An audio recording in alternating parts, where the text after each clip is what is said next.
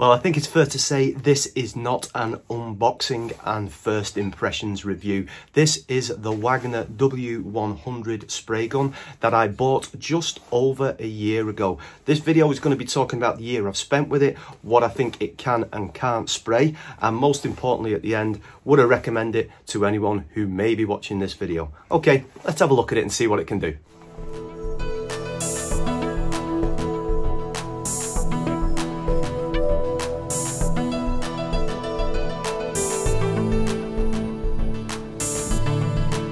Hello again and welcome back to my channel. Now, if you've clicked on this video, you may well be in the position that I was 12 months ago in regards to you are thinking about entering the world of spraying. You might have some projects coming up over the summer and you're not particularly wanting to buy the cheapest thing that's on the market, but you don't want to spend a fortune either. And that's probably where this comes in, which is the Wagner W100. All right, and there's a link in the description to this. Now, I think it's really important for me to point out at this stage that I am a complete and utter novice sprayer. Prior to actually buying this, I had never even picked up a spray gun before, never mind used one. So if you've clicked on this video thinking you're going to find out the fine arts of spraying, then really this isn't going to be the video for you at all. If, like me, you're a complete and utter novice, then it might be worth you carrying on having a look to find out what this is all about. So let's just quickly deal with the actual gun itself before we move on to what it can and can't do. What do you get with it? Well, you get a box, okay, with the manual inside, and you get a spray gun, which has an 800 milliliter pot, and it has an adjustable plus and minus for the actual power of the spray, and it also has an adjustable nozzle for the angle on the front, so you can spray horizontally, vertically, or in a circular motion for trying to get up into the corners. What else do you get? You actually get a stirring device that has a spike on it, an actual mix ratio calculator thing, which I lost about 3 months ago, but it's not the end of the world. For the nozzle cleaning, I just use an old toothbrush. I think it's an old one anyway. And I just have a little stirrer as well, a little polypropylene thing. So in terms of the gun itself, it's not overly complicated at all. It comes in two pieces that just clicks together, and the pot just screws into place, which if I can do it with one hand, you will have no difficulty using two. Now, the actual review itself is going to be broken down into certain subsections, which is going to start with a question that's either been asked of me when people have spotted, viewers and subscribers have spotted me using it in a project, or the kind of questions I was asking when I was starting out looking for a sprayer just over a year ago. So we're going to look at the different types of liquids that I've used to actually for spraying and onto different surfaces, etc. So let's get started with the questions, and then I will try my best to give you a straightforward answer.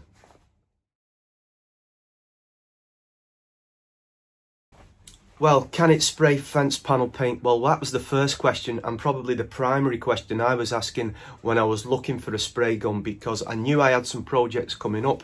I had a cold storage box to build, I had a shed to build, links in the description to all of those projects, and I had a, pardon the pun, shed load of fence panels and featherboards to paint as well. And if I didn't know any better, I'd say actually this spray gun, that's its primary purpose, because it has absolutely no difficulties whatsoever in spraying fence panels. And I use this stuff, Ronseal one coat. It takes more than one coat, by the way, and regular subscribers will know that. And it's actually quite viscous, it's quite thick, this stuff, and I've not thinned it down or anything, straight into the tub and no problems whatsoever. Okay, I have literally I've sprayed loads of fence panels. I have sprayed hundreds and hundreds of featherboards with this, and my entire shed, and also my cold storage box as well, and no issues whatsoever. So if that's your primary purpose, then this gun, absolutely.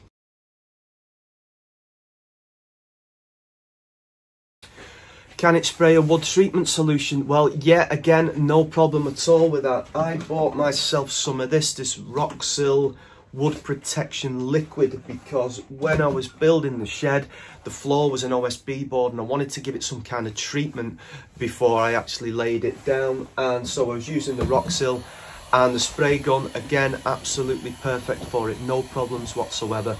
The only way I cleaned it after was just to put a little bit of warm water into the tub, and I put a tiny little bit, just a tiny amount of like detox, not the soapy stuff, and that just sprayed it through. And then I sprayed it through just with water itself. No issues whatsoever, no sticking problems or no issues with the nozzle. So wood treatment stuff, again, no problem at all, and this, the W100, absolutely ideal for it.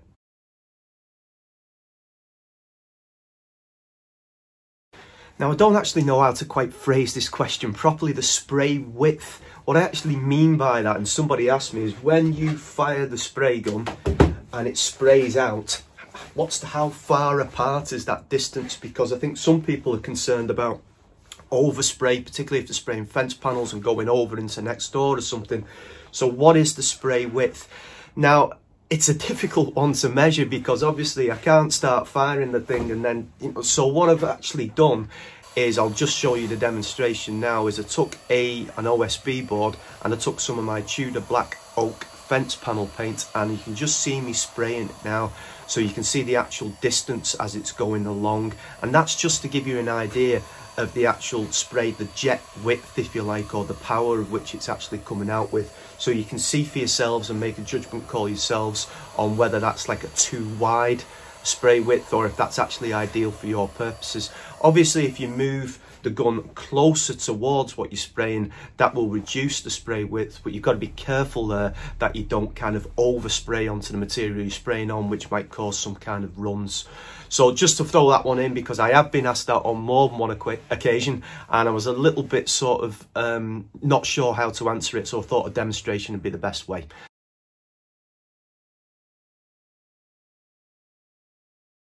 Okay, now we're getting into the world of paints, and this question, can it spray acrylic primer undercoat? Now, on the actual box it comes in, it says it's suitable for paints that have, I'm just going to show you, it's in the middle there, that little red logo, and it's called the Perfect Spray logo. Now, I have to be perfectly honest with you, I've never seen that logo on a tin of paint before. Maybe never because I've never been looking for it, but, and I'm about to invalidate my own warranty here, all the paints that I am going to demonstrate now don't have the Perfect Spray logo, because I owned all these paints previously and I needed to use them because I didn't want to go out and buy a load more paint. So the first one I used is Leyland Acrylic Primer Undercoat.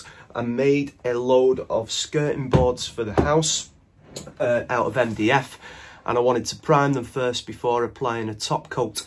So I'm about to show you a demonstration that I put together outside, because I never actually filmed that project, using the acrylic primer undercoat. So now you can see I just pour it into an actual jug and then I'm mixing it up. Now it says in the manual a 5 to 10% mix ratio of water to paint. Now I wasn't being completely mathematical with this, I was just going kind of by eye, and as I got to know it a little bit better, I kind of got used to realising what actual consistency it needed to be, and then I just applied it over a couple of coats. Now you've got to be kind of careful not to leave it too long between coats, because you don't want the nozzle getting blocked up and you don't want the paint starting to dry in the actual mechanisms itself. I think a good tip actually, if you're going to be going down this route, is actually to have a couple of different projects. So if you're priming maybe walls or you're priming some wood materials or something, is have more than one and actually go between them. So you can let one dry while you're working on the other one. Once you've finished with that one, then the other one might be touch dry or maybe dry to get its second coat, and then you can carry on with that. So you can leave it for a little while, you know, you can leave it for half an hour or so, but you don't want to be leaving it too long, all right, because then you don't want to start getting issues with the nozzle. I had absolutely, I had absolutely no problems at all, and I was really happy with the finish that it gave. Now I can give you a bit of a picture here, it's not a great close-up. That experiment I've just showed you outside, I made absolutely no preparation on the MDF. It was actually a jig for my old table saw, so I just found that piece. So it wasn't washed down with white spirit, it wasn't sort of everything you're meant to do, I didn't do. I just wanted to demonstrate to you that you can spray it onto MDF, and I was really happy with the primer, with the finish itself. So can you use it? Absolutely. All right, just make sure you get your little mix ratios right, and there's no problems at all. I've done it loads of times and had no issues whatsoever.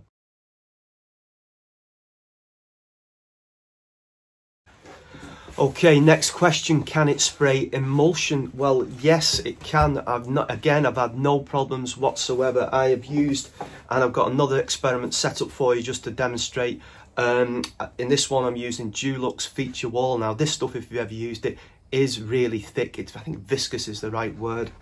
All right, so again, I'm just a little quick demonstration for you there. I found an old sacrificial board that I was using for my track saw, and I primed it on one side with the acrylic primer undercoat, and as you can see now, I'm spraying the Enchanted Eden feature wall from Dulux onto it, and again, no problems at all. Okay, I had to kind of thin it down again a little bit more than I did with the undercoat, and I have to say, just even on this demonstration, the MDF wasn't primed or, you know, wasn't wiped down or anything. I'm just doing it again for the purposes of a demonstration, and I was really happy with the results. I've used this inside in the house. Again, really happy with the finish. I found it certainly a hell of a lot better than a paintbrush and better than a roller. So the Dulux, it hasn't got that little red logo on it, the Perfect Spray logo, but I had no problems at all, and I've used it a few times, no issues, and I've gone on to use the spray gun with other things after that,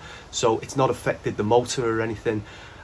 I'm happy to say it's not what the manufacturers are saying, so, you know, you pay your money, you take your chance. But happy with the finish, happy that it can use it fine, no problems. Next question. Can it spray satinwood paint? Now, regular viewers and subscribers will know why I'm smiling at this, because when I was decorating last year, I made it my life's mission to rid the world of gloss paint. I can't stand the stuff, all right? I can't stand the white paint that goes yellow in. I can't stand the finish either. So once I stripped everything down, and also with making my own skirting boards, I decided to find a different finish, and I came up, my favourite one was Johnston's One Coat Quick Dry Satinwood. Now, can you use it on the spray gun with this? Well, again, a little demonstration there. That offcut of MDF from my old jig is now being sprayed with some coats of satinwood. I had to mix it down slightly, okay, just with a little bit of water, and had no issues again whatsoever with spraying the satinwood with the spray gun. And I have to be, the pictures won't do it justice. I can show you a little picture, but it's not going to do it justice. The results I was extremely happy with, particularly on the skirting boards in the house. Really, you know, it's my own house, and it wasn't decorators coming in or anything. It was me doing everything on my own, and I have to say I was really happy with the finish, and I would thoroughly recommend it if you were planning on doing the same. So can it spray satinwood?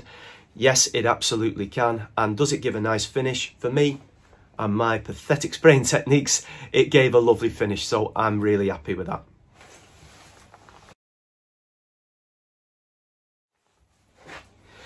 Can it spray metal paints? Because on the box it says suitable for wood and metal paints. Now, to be honest, it's something I've never done and never had the need to do, and I've never really seen. I've looked at some other YouTube videos on this. The reason why I bought this was actually because of James's Man Cave review from a year or two ago, and I'll leave a link in the description for that. But most of the actual demonstrations I've seen, it doesn't show people demonstrating it with metal paints. And it's something I've never done before, so for the purposes of this video, because I want it to be a thorough review, I went out and bought some Hammerite Direct to Rust Red metal paint, and I've also already got some thinners. And then I was looking around for something to paint, because I haven't really got anything metal to paint, but I thought, I was looking at it before, my trusty kettlebell, which you see in lots of projects, which secures things down for me. Which is getting a little bit rusty, so I thought, right, okay, I'm going to take this outside now and give it a go and see how we get on. So if it works, I'll give it the thumbs up at the end. If I'm not happy with it, I'll give it the thumbs down, but everyone will say, God, it's because your spraying technique was absolutely awful and not because of the actual spray gun itself. But let's go out and have a look and see how we get on.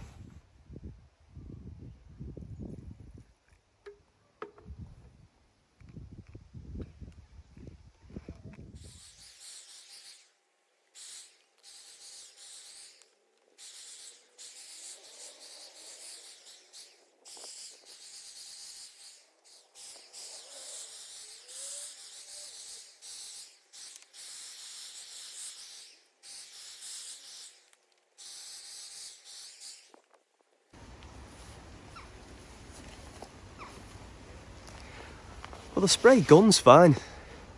My spraying leaves a lot to be desired.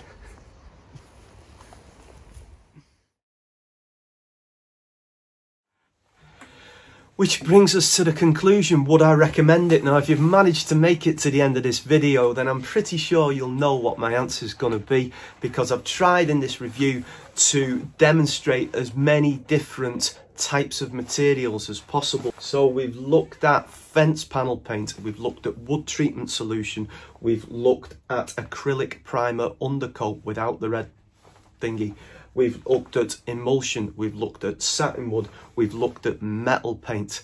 All right, and what a fantastic piece of kit in this mid-price section. Okay, and I've left, again, I said I left a link in the description. Now, I paid $49.99 for this 12 months ago. Now, there is one slight catch to this, which is a bit of a problem at the moment. Now, before you all go clicking on the link for this in the description, which is to Amazon, and I have to say, as an Amazon associate, I gain a few pennies from each sale, so that really does help the channel if you decide to go down those routes. But I would, although I'm thoroughly recommending this product, I think it's one of the best value for money tools I've actually ever bought, I would hold off from buying it now. All right, the reason being, and you think you know where I'm going to be going with this, the COVID situation over the last four or 5 months, or however long it's been, has had a bad knock-on effect with the manufacturing industry, and I've no doubt that most of the actual factories closed down whilst making these. And I'd say the price of the Wagner W100, if you're currently looking, has probably doubled. All right, I was looking the other day on Amazon and it was around and about 90 to 100 pounds. All right, it's still a great tool. All right, if you're absolutely desperate for it, then, and you're prepared to pay that price, then fair dues. But I would actually hold off. It might even only be for a few weeks. All right, this video's going out in June. Hopefully in the next few weeks or the next couple of months, with the factories reopening, then manufacturing increasing and more product out there, so you might start to see those prices in and around the £50 mark again, and at that price, what an absolute bargain that is. So I hope you've enjoyed this review, everyone. All right, I've tried to be as thorough as possible about the Wagner W100. I think it's brilliant. I've used it in loads of different projects with loads of different materials, and it has not skipped a beat whatsoever. Okay, hope you enjoyed this video, guys. As I always say, take care and look after yourselves, and I'll see you soon. Thanks very much.